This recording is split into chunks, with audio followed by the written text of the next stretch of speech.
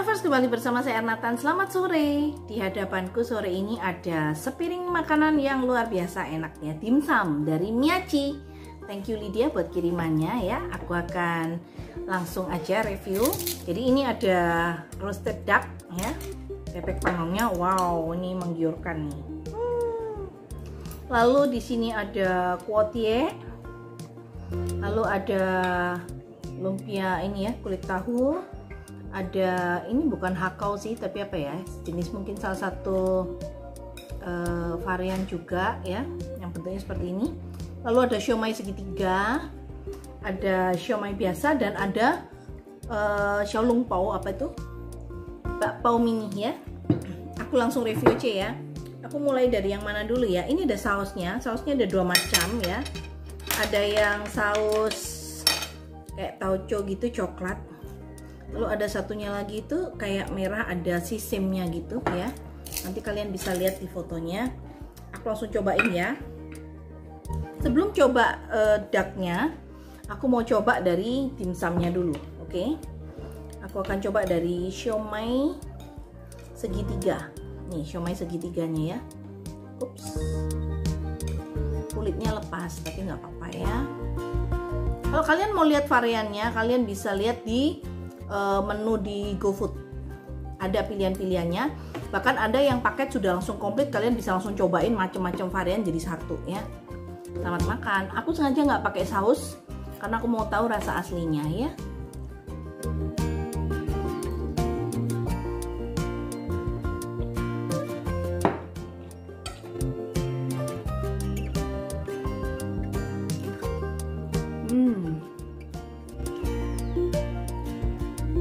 Enak, berasa dagingnya, kulitnya juga nggak keras, nggak kaku ya. Lalu coba siomay biasanya, ini ada potongan wortelnya di dalam ya.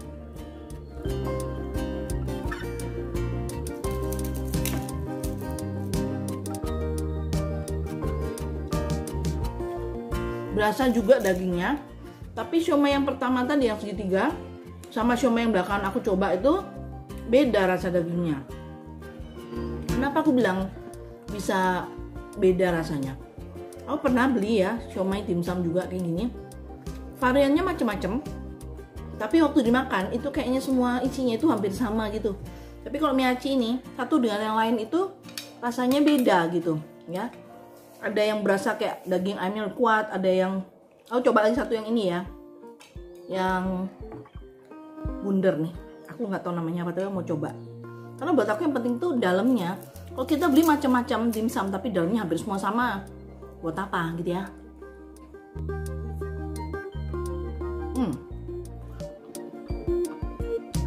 Yang ini beda lagi rasanya. Dagingnya, kepadatannya juga. Jadi punya setiap dimsum ada sensasi rasa yang berbeda. Tapi semuanya berasa.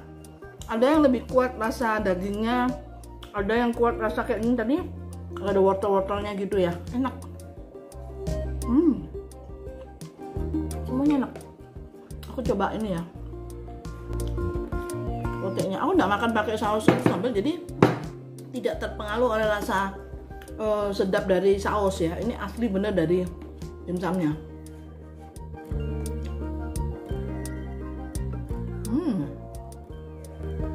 Kuotienya ya.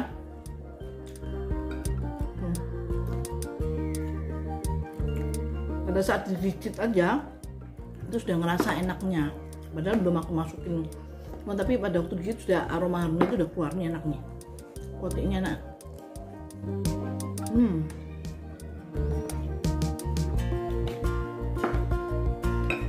Review jujur ya, kalau nggak enak aku bilang nggak enak, kalau enak aku bilang enak. Ini yang lumpia kulit tahu.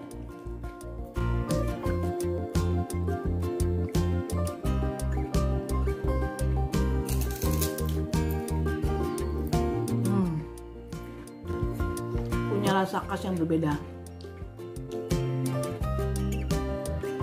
Kalau yang kulit tahu ini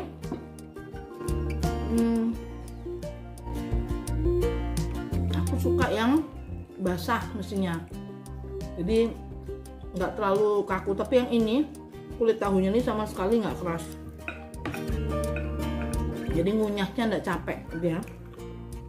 Oke guys, dimsumnya aku udah coba ya. Menurut aku dari semua tadi ada cuma segitiga, ada cuma biasa, ada lumpia dan sebagainya, aku paling suka kotieknya ya. Tapi itu selera ya. Menurut aku yang lain enak, tapi yang paling enak menurut aku kotieknya. Lalu aku mau coba lihat ini mini paunya, ini isinya apa? Cashew.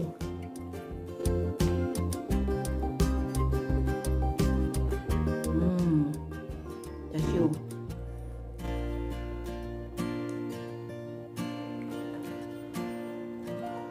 Cashew ayam ya. Enak.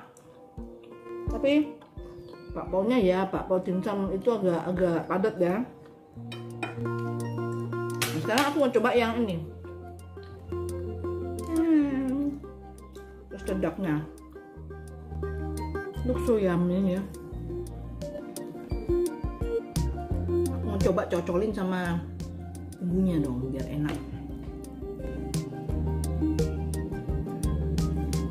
Gede banget. Nah, langsung aja ya dicocolin ke bumbu ininya dulu biar nggak kepedesan, ke bumbu tauconya dulu.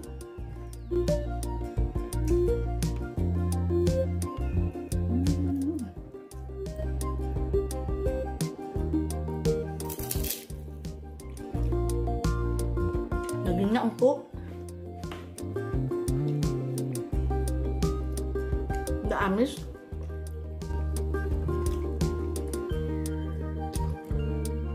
Ini meresap sampai ke dalam ya. Dagingnya tebel nih. Enak. Kalau dimakan lagi panas-panas mungkin lebih enak lagi ya. Tapi karena ini takes time, dari Miachi ke tempatku tuh cukup lumayan. Dari Pemogan ke Gatsu tuh ya perlu mungkin sekitar 15-20 menit kali ya. Jadi ini udah agak dingin, tapi itu pun nggak atos, nggak keras ya. Jadi buat kalian yang pengen coba, kalau males